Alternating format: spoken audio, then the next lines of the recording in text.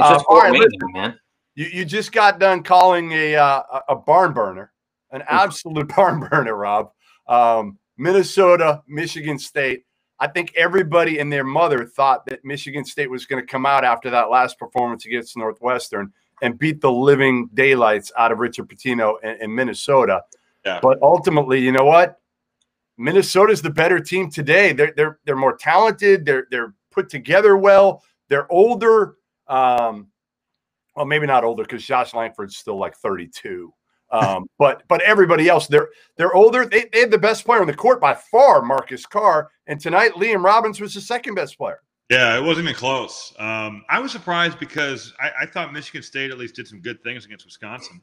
You know, and Wisconsin, they don't follow that up by losing to Maryland tonight. But I was surprised because usually with Tom Izzo-led groups, and this was the case when I played, this is the case when Mateen Cleaves played, this is the case forever. Like, usually after a loss, he rallies the troops, they crush the next team on the glass, Yep. They get out in transition. Like, there's like pillars of what Michigan State has done over the last 25 years with him as the coach.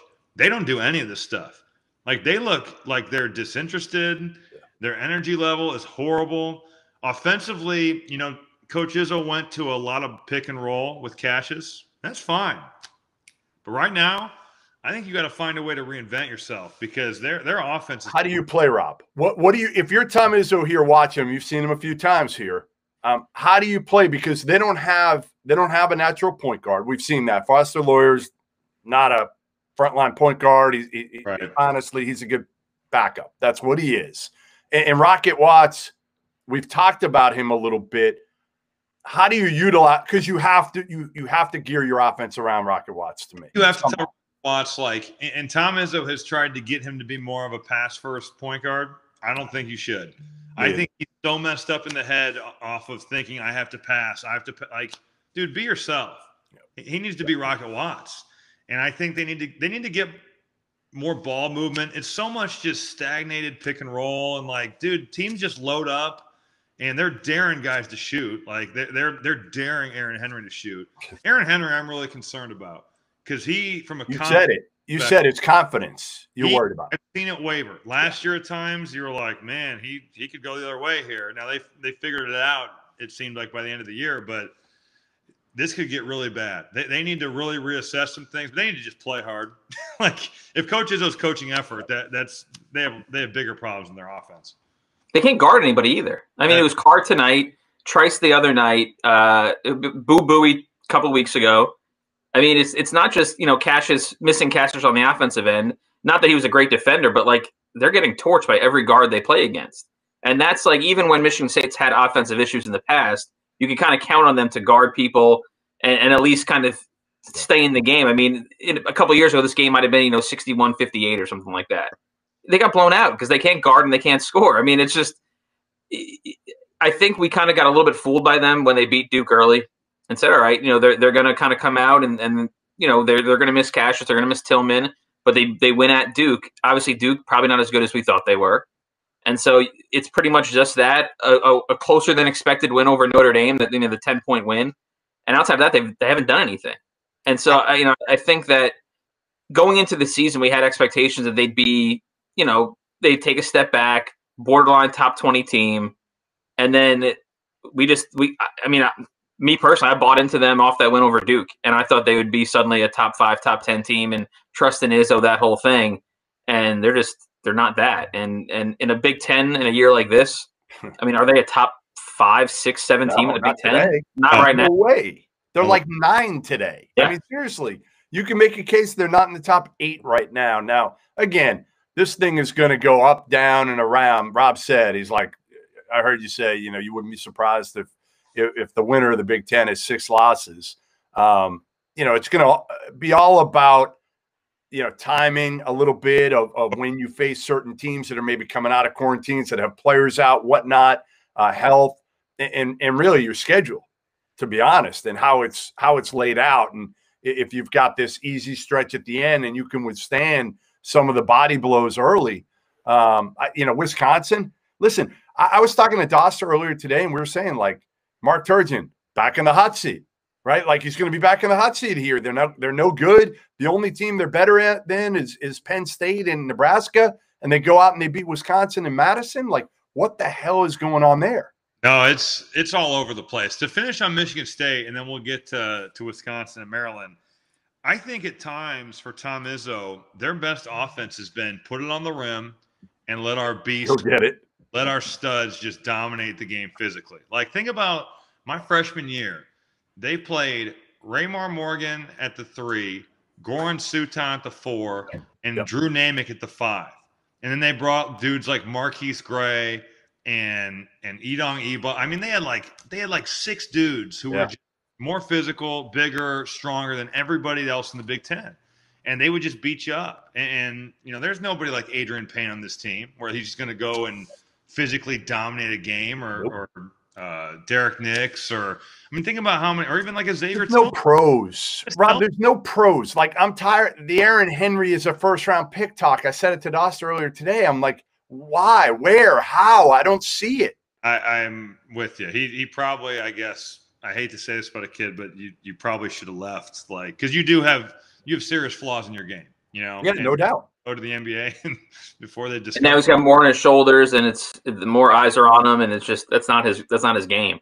I'm with you. I think they should just let Rocket Watts go. Yeah, let him go. Let him be the guy. I mean, trying to stifle what he does. You know, high volume, whatever it is. Like, he's gonna have some games where he's 3 for 17. You're not gonna win those, but when he's on, just let him attack. Yep.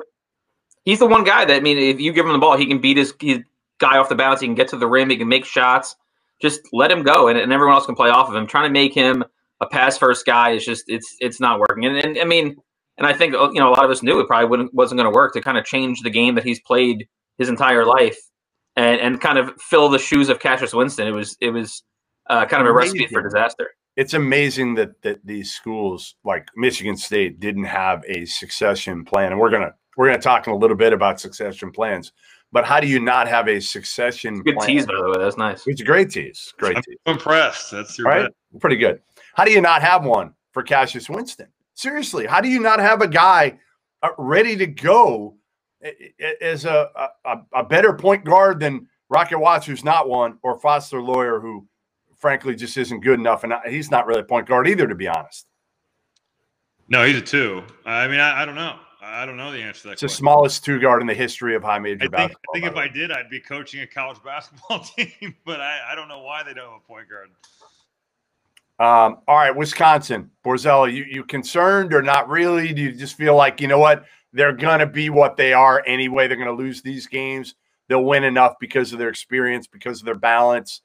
They just weren't – honestly, Maryland just out-toughed them in the second half. I know, Rob, you didn't really see the second half at all, but they just brought it to them, and they dominated in the glass. They played harder. They played tougher, and Wisconsin wasn't getting easy shots.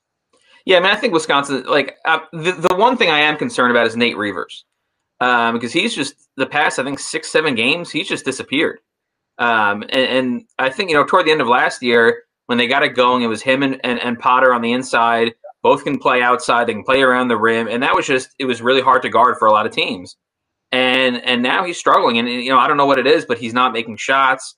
He had 8 points today, which, you know, surprisingly, I think is maybe his most in the last 3 or 4 weeks.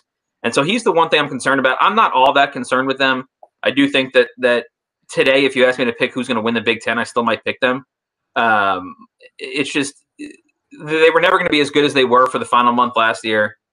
But in the way the Big Ten is right now, I still think with their experience, the way they make shots.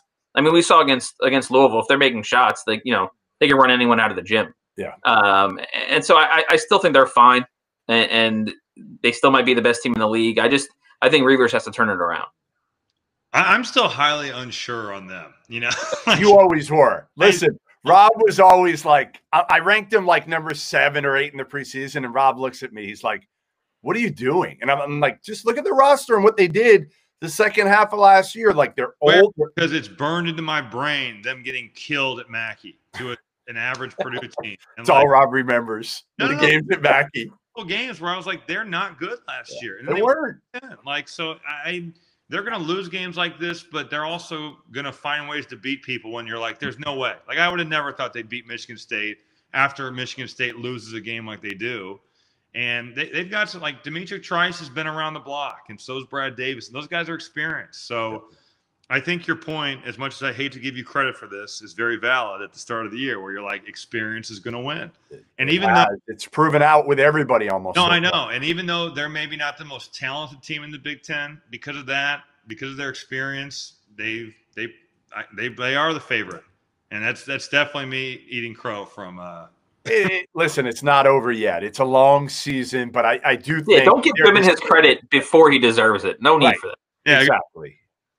You don't want to eat any crow yet. You want to at least make sure that what I say actually comes to fruition.